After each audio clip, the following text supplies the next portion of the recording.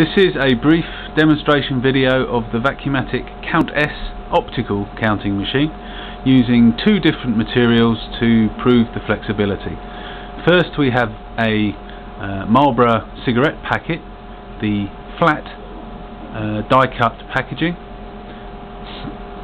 and we also have a folded T-Mobile SIM card type package to show how we can count the finished packaging as well.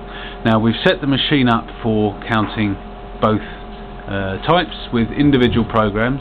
Firstly, the Marlboro packages. You can see we have 93 pieces in the pile. Alan will remove 2,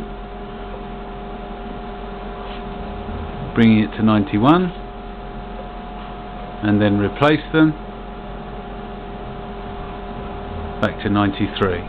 The system works very quickly once it's been trained to recognize the individual packaging.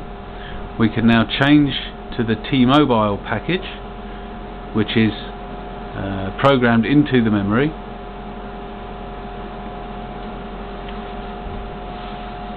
The pile is presented to the machine.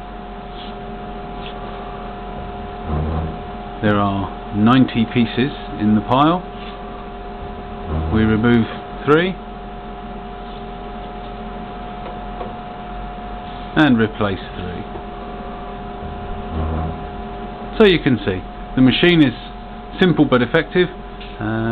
Each package, each different material needs to be trained, and once it is, then counting is extremely accurate.